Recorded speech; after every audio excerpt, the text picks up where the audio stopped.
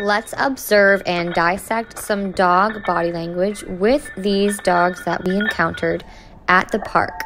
This min pin is new to the social situation.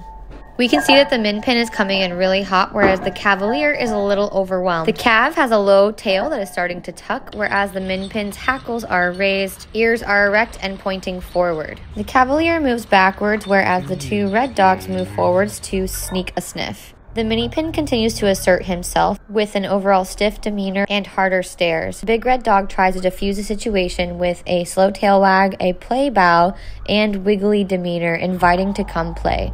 The min pin has his front leg lift, which is often a sign of insecurity and anxiousness, whereas the lab and the toller have slow tail wags. The toller's ears go back as the min pin pursues her. He asserts himself by putting his paws on the toller, and the toller backs away with ears back. The lab then shakes off the stress of the situation, whereas the cavalier gets the space that he wanted to be able to sniff. Now that the lab has shaken off, he's feeling a little bit more relaxed about the situation, and the min pin is also feeling more relaxed, which means he's shaking off the stress of the situation.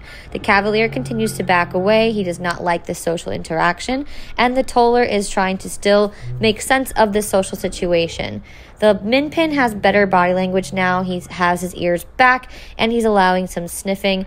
The toller and the lab still have low, medium, height tail wags, and the toller then shakes off the stress of the initial greeting and situation. Good shake off. Oh, that was brilliant.